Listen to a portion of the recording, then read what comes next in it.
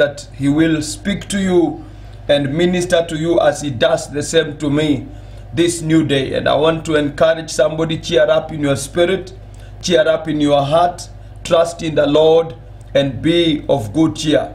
Trust in the Lord and be of good cheer, because something new, something wonderful is about to happen to us in Jesus' name. Let's pray as we go to the sharing of God's word. Our Father in heaven, we thank you in the name of Jesus for the grace to gather together through this platform, connecting through this media.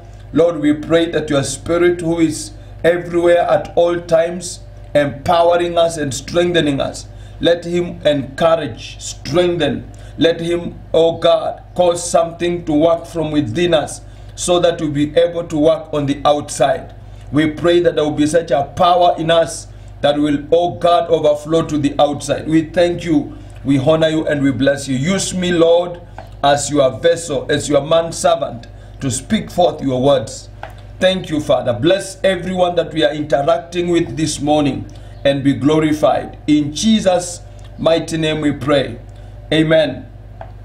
I want us to go to our sharing this morning, and we want to go to the book of 1 Kings chapter number 19.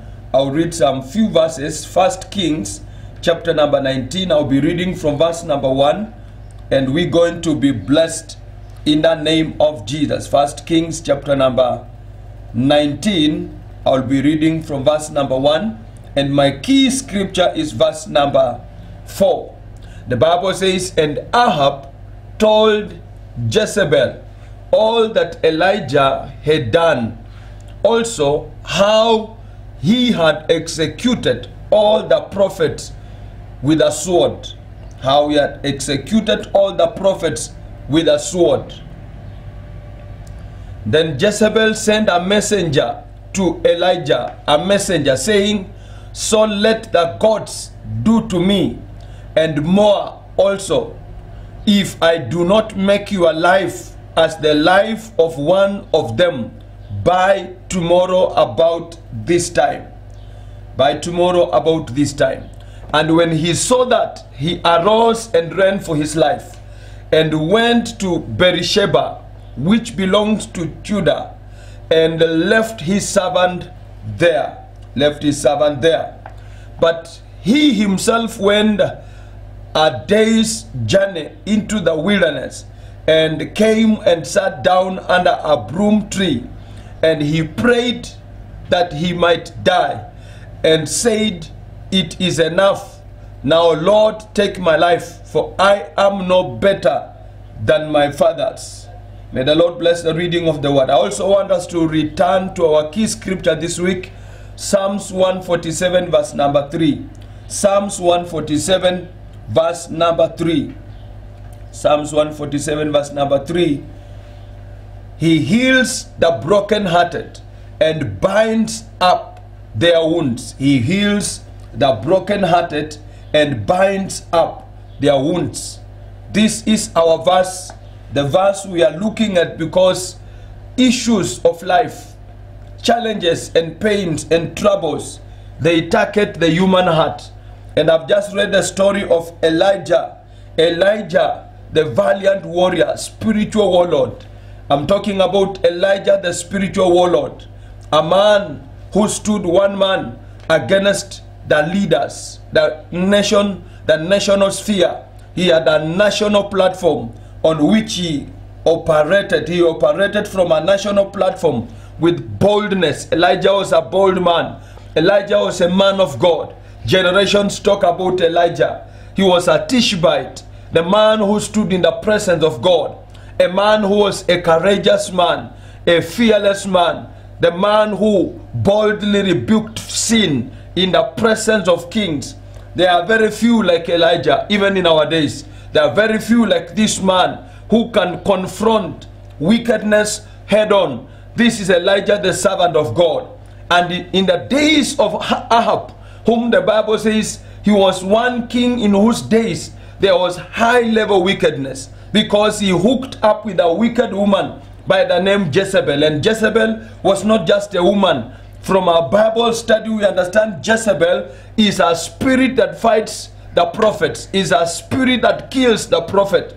Jezebel is the same spirit that was in the woman who killed John the Baptist. The very woman, Herodias, she was operating in the spirit of Jezebel, the spirit that fights holiness, the spirit that fights the worship of the true God, the spirit whose strength is in Baal and Asherah. There has never been a generation that never had a Baal and Asherah. Even our generation has spirits that think fertility and other things are stronger than God. You know, and Elijah stood in his days. Elijah stood in his days to say there is only one God, the God of Israel. There is only one God, the God who created the heavens and the earth. He is holy and Israel belongs to God. And because of this, his life was in danger throughout. But it is recorded in the word of God. God ordered his steps.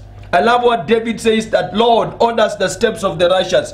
It is in Elijah you see God ordering the steps of a man. From that day he stood and said, today I declare there will never rain in Israel until I speak again, because of the wickedness of the land. 3.5 years it never rained in the land, until Ahab and everybody in Israel acknowledged that God is Jehovah, because there was hunger than any other time it had happened in Israel. And Elijah reappeared again, and after reappearing he took the 450 Baal prophets and some other 400, and they were there on the mountain, and the fire came from heaven. So I'm talking about a warlord, a man of war, a man who dwelled on the mountain, a man who dwelled in the midst of chariots of fire. This is Elijah. And so after he kills the 450 Baal prophets plus some other 400 through a great slaughter in chapter number 18, he killed them, and he made sure that Israelites were now free of this very big number of prophets that were prophesying because of the pay, not from God, because they were on payroll. He stopped their worship by killing them, because fire came from heaven after he prayed. After rebuilding the altar and praying, fire came from heaven without human help, and it consumed the sacrifice. And God stamped before people that Elijah is a servant of God, that Elijah is a representative of God, who is a consuming, fire. God is a consuming fire. That is what the scripture says. God is a consuming fire. He came down and consumed the sacrifice and confirmed to the people that Elijah speaks on God's behalf. You see, Elijah is a man of faith. You don't need to hit the stone for water to come out. You can even speak to the stone and water comes out. He spoke a word of prayer, and fire came from heaven and consumed the sacrifice. And there was fear. After the fire came, there was fear that gripped the enemies of God, that they were not able to reason anymore or to fight. That fire that came from heaven is the one that made the 450 Baal prophets and the rest not to confront Elijah. They were helpless. They were there as he slaughtered one after the other. And I want to tell you something. After this great work of slaughtering men and looking at their blood, caring less about their children, their families, because he wanted to reestablish worship in Israel, this man, after killing them, he was weary. He was exhausted. He had done a physical job, a spiritual job, and he was very weary. And I don't think if there was somebody who was praying behind the bars for Elijah, so that after Elijah has done this work, he can be regenerated, he can be strong again, he can arise again. There were no intercessors who were behind Elijah who could pray that God renew the strength of your servant, empower him again, cause him to stand again and overcome the challenges of life. Because after Elijah comes from battle and he has won, and the crown of victory is before him, at that very point in time when he is tired after accomplishing a great slaughter, the man is tired, the man is weary. The king of the day instead of celebrating the victory of God. The king of the day, instead of teaming up with Elijah to rebuild Israel as a center of worship, the worship of the true God, he reported the statements about the death to Jezebel, the office of evil, the office of destruction. And after Jezebel hears that her prophets are no more, they are dead, their blood has run down the drain, she comes up with a threat. It is not the reality, it is a threat. And she sends a message to Elijah. Bible says in verse number 2, 1 Kings chapter number 19, verse number 2, then Jezebel sent a messenger, underline that word messenger, to Elijah, saying, so let the gods do to me, and more also, if I do not make your life as the life of one of them by tomorrow about this time. Now listen, the word messenger means a carrier, a container that carries substance. And the one who was sent to Elijah was one who carried the poison called fear. One of the biggest diseases of the heart is a disease called fear. And fear does not just emanate from nowhere. Is a spirit. Bible says in 2 Timothy chapter number 1 verse 7, we have not received the spirit of fear. Now Jezebel scares the man of God. This man who has fought a good battle. This man who has killed prophets physically. He is weary, he is exhausted. And then a spirit of fear is wrapped up in a messenger. And I'm speaking to somebody today. You met somebody who spoke some words into your life, and those words rendered your heart torn. They tore your heart. You are no longer strong. You've been fighting so valiantly, but one word from a certain man concerning something, it has given you sleepless nights, and your heart is no longer stable. We call that the spirit of fear. The spirit of Jezebel, the spirit that scares. Jezebel could not have killed Elijah. He has no power to kill Elijah. But one statement from Jezebel, if not treated well, it can tear your heart and impose fear to your spirit. And I see the same happening to the giant of faith. The giant of faith by the name Elijah, after accepting fear, you know, he coded fear, he decoded fear. When he received a statement from Jezebel, I will kill you by tomorrow, such a time I will have already killed you. He believed, you know, he accepted what the message was. And I'm here to tell somebody, protect your heart. Protect your heart from the poisonous message that come from Jezebel. There are so many Jezebels of today who come to scare us. Tomorrow I will have sacked you. Tomorrow your business will have died. They are here to scare and say the disease will kill you. Business will collapse. I call that a messenger of the devil. That is why the Apostle Paul says there was a messenger of hell who was sent against me, and there was a thorn in my flesh. There are messengers of, you know, Jezebel that carry poisonous statements to come and inject the poisonous statements into the warriors of today. And I'm here to encourage somebody, may the Lord protect you from the messengers of Jezebel who come with scaring information, who come to bring your heart down. And I see Elijah, a man of war, Elijah, a courageous man, Elijah, a warlord, running away because he is threatened. And this morning, God has anointed me to come and encourage somebody. Arise in your heart, be strong in your heart, and confront the spirit of Jezebel. Be strong in your heart and tell Jezebel, the same way I killed 450 plus prophets, I will confront you. I will strengthen myself. And that is the same spirit that God put in Jehu. Later on, Jehu, the king, who was anointed by the same Elijah and received a portion from Elijah, he stood strong and confronted Jezebel, and Jezebel ran away from Jehu. Jehu was appointed by Elijah. So why is Elijah weak? It is because he paved the way for the spirit of discouragement and decided to run into the unknown. The Bible calls it the wilderness. He comes to Beersheba and he leaves his servant there and a few of the, his servant there. He is not ready even to fellowship with the people closer to him because of fear. And this morning, I'm here to tell somebody, let's confront fear. Fear is a disease of the heart. Fear is an equilibrium spirit. It comes to destabilize. It comes to affect your emotions. And this morning we are strongly confronting fear and we are telling fear no. We are telling fear no, and we are ready to embrace what God is about to do. So verse number 4, look at what fear does.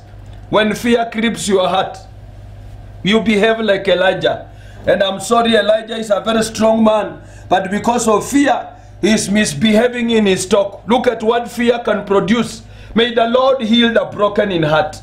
May the Lord give people to be strong again. A strong man like Elijah was killed 400, 800 plus prophets. He is speaking out of fear. The Bible says, but he himself went a day's journey into the wilderness and came and sat down under a broom tree and he prayed. Look at this prayer, that he might die. The Bible says we will not die. We will live to declare the goodness of the Lord. But a man who is under fear, he is like, kill me, I'm ready to die. And such like a person, if you bring poison around, he can drink to die. He said, he prayed that night that he might die. And he said, it is enough. Now, Lord, take my life, for I am no better than my fathers. This is what we are fighting today. The spirit of fear. The spirit that comes to put a roadblock on your faith so that you cannot see God anymore. You see the devil and begin to say, I would rather die. I would rather join up, Moses. I would rather join up Abraham. I would rather join up Isaac. I'm telling you, you will not go to join up Isaac and Jacob and Abraham in the grave. You will live to declare the goodness of the Lord. But we have to confront the spirit of fear. You have to eat the word of God. That is why verse number 5 is so powerful, because it talks about God who is our present help in time of need. God is our present help in time of need. Look at what he does in chapter number 19 verse 5. He says, then as he lay down and slept under a broom tree, come on, suddenly an angel touched him and said to him, arise and eat. I'm here to tell somebody good news. While you are still praying that you die, God is very present, very close to you. When you are still saying, I would rather move away from this job, I would rather resign, God is very close to you. Before you resign, spare yourself some 1 minute and tell God, I release my life to you. And the angel touched him and said, arise and eat. And I'm telling somebody, eat something from God. Eat a scripture from God.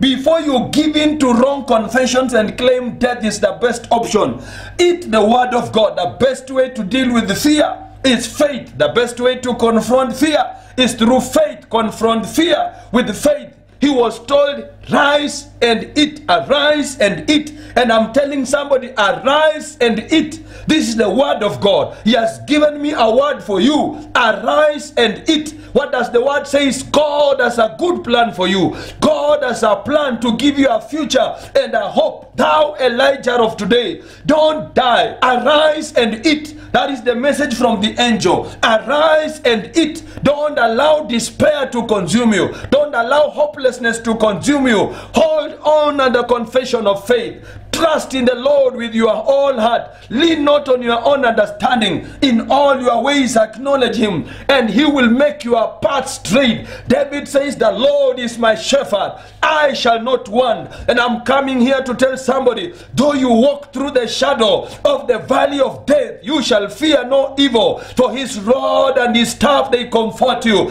Let somebody be comforted this morning. Let somebody be encouraged this morning. Let Jezebel not stand before you to scare you until you begin to say, death come my way. Reject every death and claim power and claim strength, and declare to the sorcerers and declare to the wickedness of the wicked, I carry a God who is able to give me victory. I carry a God who is able to strengthen me and give me victory. So today, reject every fear.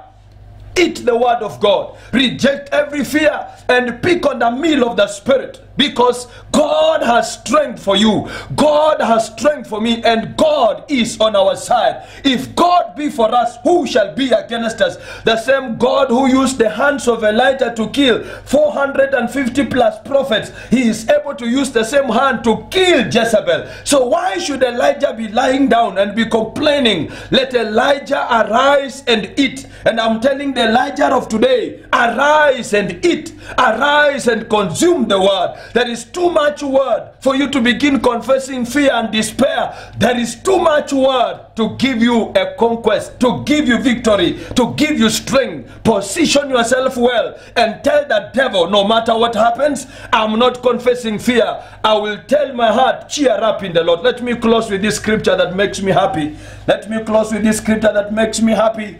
Let me close with this scripture that makes me happy. And this is Psalms 42. Psalms 42 verse 9 to 11. Let somebody arise from wherever the devil wants you to be and speak to your own life. Speak to your own heart. Sometimes your heart can easily want to weigh you down. Your heart may be sick because of your environment, but it is time to speak to your heart. The Bible says, I will say to God, my rock, why have you forgotten me? Why do I go mourning because of the oppression of the enemy? Verse number 10. As with the breaking of my bonds, my enemies reproach me, while they say to me all day long, where is your God?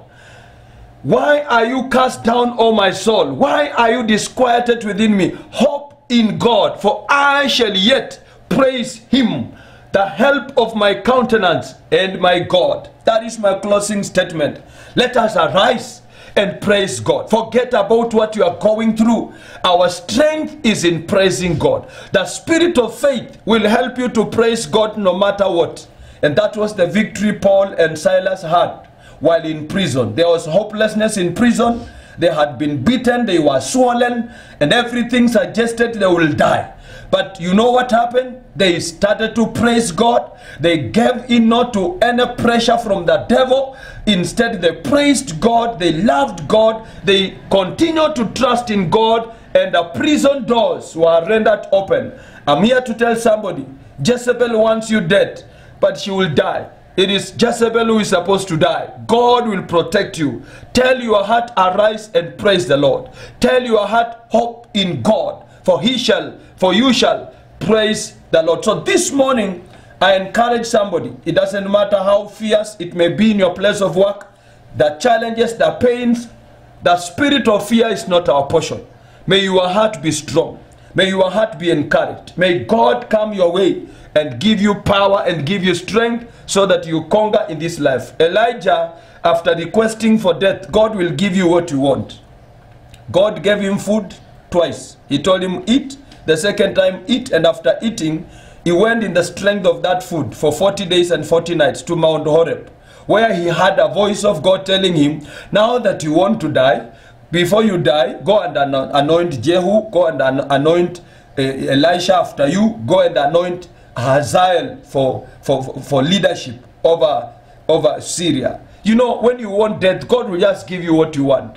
But I'm saying to somebody, don't ask for death. God still wants you to serve in the kingdom. God still wants you to serve in the kingdom. Rejoice and begin to praise God and live for 100 years praising God. It's not time to die. It is time to arise and praise God and love him. And the only way to arise, praise God and love him is by giving your heart to the Lord and making him to be Lord and Savior of your life. Could there be somebody watching and you are about to give up? You are saying in your heart, things are very tough. I would rather die. Don't die. Repeat this prayer of salvation and power will come to your heart and you are going to overcome whatever challenge is before you. There also could be somebody who is threatened by a sickness. They call it a killer disease. That is a Jezebel spirit. No disease is stronger than God. There is no challenge stronger than God. We've gone through such and we are winning. So it is important for us to speak faith and trust God for victory. Now I'm here to speak to somebody. You are viewing, I'm seeing several viewers here. You are challenged by issues. It is because God knows what you are going through that he has sent me to speak to you. I'm seeing so many people having joined this platform on Facebook. I see Mary Rick, I see Vivian Randa, I see several people, Esmili Juma, I see Jaro, Jason Caro, I see several, Zakaria Kitonga, Mbaka Clifford, I see Adeline Chanya Mjomba. May the Lord touch your life wherever you are and be strengthened in God and be able to overcome what you are going through. Just in a minute, I'll be praying for you, but let's ask those who are yet to give their life to Jesus to surrender to him. Repeat this prayer of salvation. Ask the Lord to have mercy on you. Father, say, Father, I repent my sins, my confessions of fear. I repent the confessions of fear. I repent any sin that I've done in my life. I ask you to come into my life, and I make you Lord and Savior. You died, Jesus, and you resurrected for me. Come and live in my life. Amen. If you pray that prayer, the Lord watches over you. The Lord has received your strength and your prayer of strength, and the Lord is going to strengthen you. And I want to pray with every friend of mine that has joined me this morning. Thank God for this way of communication. We join one another. I pray for you in the name of Jesus. Father, thank you because of the viewers, those that we have connected on this platform. Bless them, Lord. Minister to their hearts. If there is somebody like Elijah who has come to the end of the road, who is saying enough, Lord, there will not be enough. We still have to arise and conquer and move. I pray for them that they will not give up. They will not begin to ask God for death. Lord, I pray that you'll strengthen somebody from fear. Let every fear die. Let faith be a portion for your people this morning. Those who have been threatened in business, in work, in marriage, anywhere somebody is under the spirit of fear, I bind that spirit of fear and I declare faith. I declare the peace of God. Bless your people and grant us to see your goodness in the land of the living. Thank you for this powerful day that is full of your presence and full of your power. In Jesus' mighty name we pray. Amen. The Lord bless you. The Lord do you good. The Lord minister to you. It's gonna be well. The Bible says, go and tell the righteous, it shall be well with them. It shall be well with you as you confess the word of God. May the Lord bless you. We will be giving to the Lord wherever you are. There is a number on your screen that can help you to serve God with what is given you. And it shall be well with you. It shall be well with you in Jesus' name. Father, bless every giver, everyone that tunes and gives for the kingdom. I pray that your spirit will rest upon them and your power, and that you will help us to serve you and to do thy will. Bless this day as we begin it, Lord. We're going to prosper in Jesus' mighty name. Amen. I'm welcoming you to our services in Jomvu. I have a very short time on this platform, but when you come there, we will interact personally, strengthen one another. It is on your way from Mikindani through the Cabro Road, going down, and as you begin to rise, right where we have the Catholic Church, Pope Francis Church, there is a route on the left. A few meters in the inside, you get to the right, and then you will see JCC coming up with a blue iron sheets. We are right inside. You will be blessed as you fellowship with us. We love you, and we will be continuing with you tomorrow as God gives us grace. The Lord bless you. Be strong in the Lord. Bye-bye.